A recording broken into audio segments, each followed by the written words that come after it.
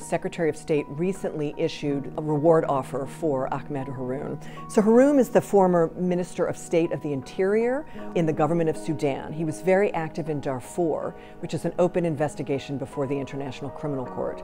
He's wanted for over 20 counts of crimes against humanity and war crimes, including rape, torture, the forcible displacement of the population, unlawful confinement of individuals.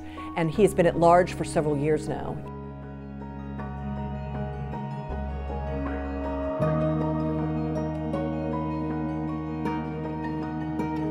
Bringing Harun into justice will go a long way towards creating the conditions that will allow for a peaceful transition back to civilian rule. There's current violence in Darfur, and that can be, I think, directly traced to the impunity from the violence that happened in Darfur in the early 2000s.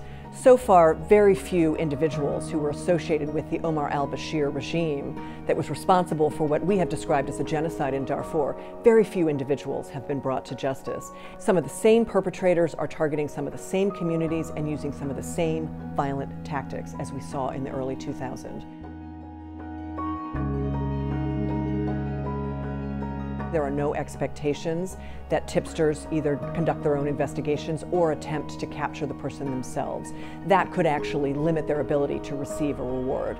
We really just need information, and then we can allow law enforcement officials to take over and follow up on that information.